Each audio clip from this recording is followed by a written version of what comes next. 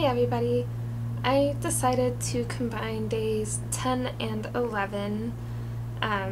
Prompts are bodies and sunflowers. I had planned originally to do two separate videos and they weren't really going to be related, but over the last few days a lot has happened for me. So with everything that happened, my mind changed on what I wanted to do the video for bodies over, and over the last 2 days it has morphed into one video idea. I know I've mentioned it before, but I have really bad anxiety, and yesterday I had 4 panic attacks. So far today I've had 4 again, and I am physically a bit ill because of it. I have a tension headache. Earlier it was a migraine. I took some painkiller and Turner gave me a back and shoulder massage, and that helped immensely, as did the crimp oil that my sister Kelly made me. One of the symptoms for me of my anxiety, especially when it gets really high, is that I have a lot of trouble eating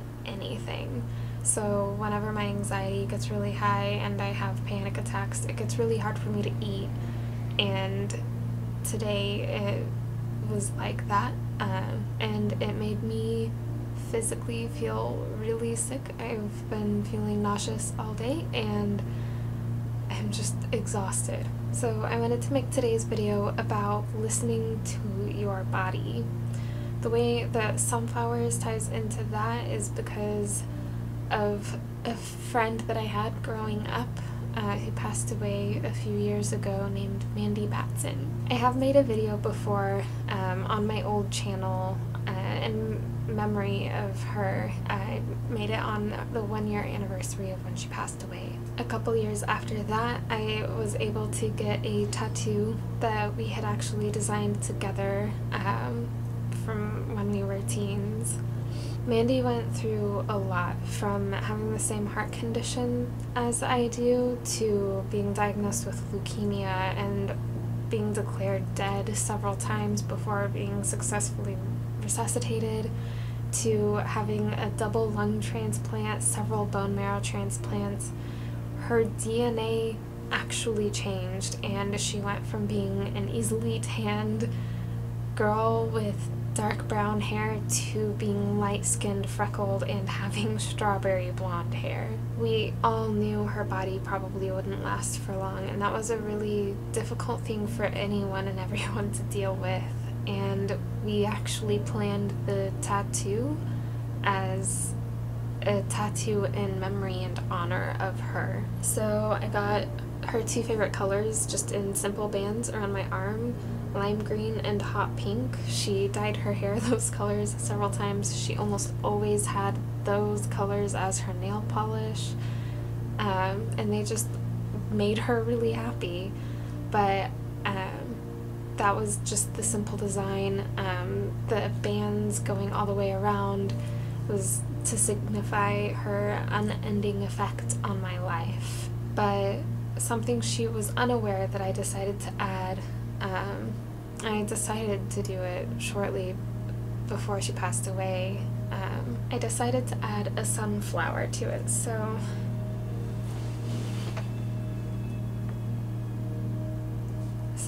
sunflowers were her favorite flower. She actually had a plush one wrapped around her IV stand every time she had an IV, and there were times where she had IV stands that she had to take with her to classes. They just made her really happy, and to me she was kind of like a sunflower. She was always very young at heart. She was very happy and tried to share joy, and she always tried to find a way to make people's days brighter. She helped me through some of my toughest times mentally and physically, and so when I tend to look at the tattoo, I think not only of her strength but what she taught to me. And what she taught me is something that I've also had to teach myself how to do in very different ways from when I was a kid. And that, as I said earlier, is to listen to my body. We all have our aches and pains and struggles that we deal with health-wise and mentally, Some of us deal with more than others. I have a really long list of problems health-wise, and I always have, from bunions to arthritis to weak shoulder and ankles to really severe anxiety to palpitations and troubles breathing sometimes and chronic migraines. I'm constantly in pain in one way or another. It can get really annoying and really overwhelming, and a lot of the times I just tend to try to ignore it. I try to push through the pain, and that always ends up leading to way more injury and stress than I would have dealt with in the first place had I taken the time to listen to my body, adjust what I was doing, and take care of myself. Just last month in April is a really good example of that. I was trying to learn how to skip rocks with Turner. He is weirdly amazing at it, and I can barely skip once if I even manage that. And he's just always wanted to teach me, and I've always wanted to learn.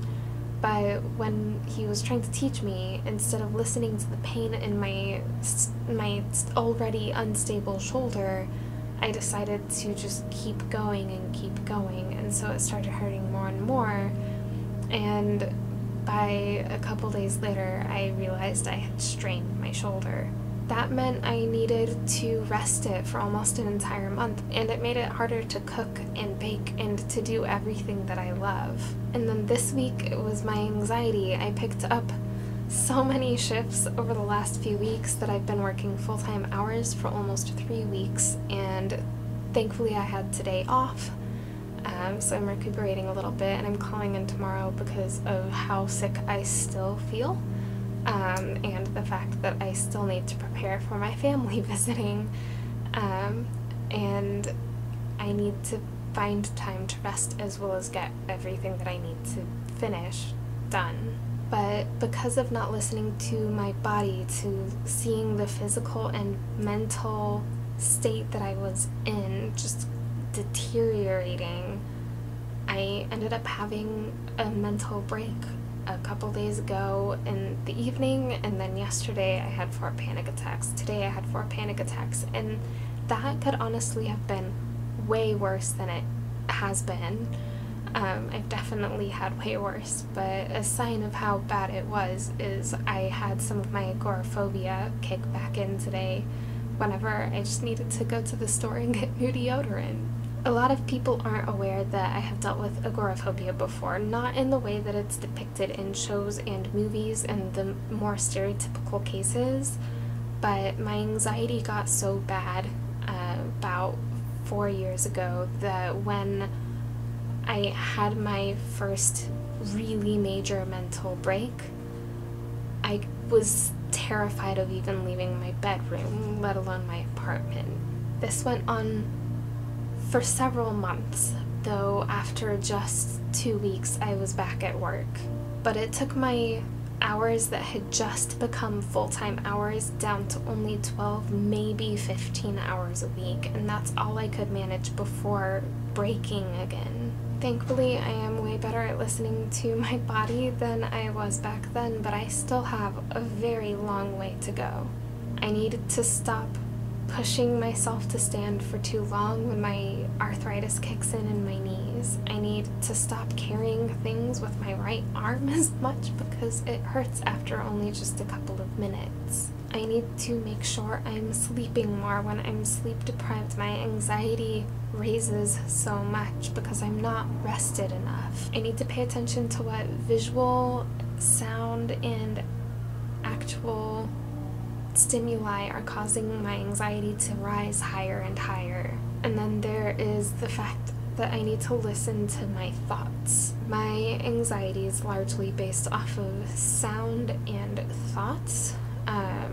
A lot of loud sounds trigger me. I honestly don't know what specific things those stem from, but they are constant and overwhelming fears of mine. The other things are my own thoughts, the thoughts that trigger spirals that I can't get out of, that lead me to just being a mess sitting on the floor for several hours crying while in the fetal position. And yes, that has happened a few times recently. I need to listen to those thoughts, not to pay attention to them, but to acknowledge them and see how they're wrong so that I can get out of those thoughts. I need to pay attention to when my body is hungry so I can stop and eat, because one of the things that makes my anxiety the worst, other than lack of sleep, it is lack of eating properly, which then just falls into a really bad spiral from not being able to eat because of being anxious